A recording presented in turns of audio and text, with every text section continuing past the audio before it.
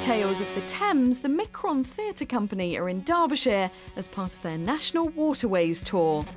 Well, it's been nice knowing you all. OK, Kylie, step to your right. Hold on there. Yeah, Just ease yourself back. Sit back. Perfect. I've got you. Oh. After 3, Yeah. that hand comes to there. Onto that leg. 1, 2, 3, go. There we go. I've got you. Okay, now what I'm going to do, I'm just going to leave a little bit of rope out. Slide your hands down, pushing up. There we go. Brilliant. Down you go. Super. I'm going to cry. No, you're not. Oh, this is the horrible bit.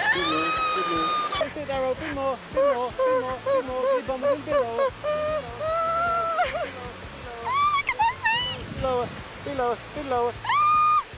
For something more relaxing, there are organ recitals throughout the summer at Leicester Cathedral. Or for all things arty, head to Ashby Arts. The Arts Festival's on from Saturday. Bit more. Both feet off. Now, 1, 2, 3.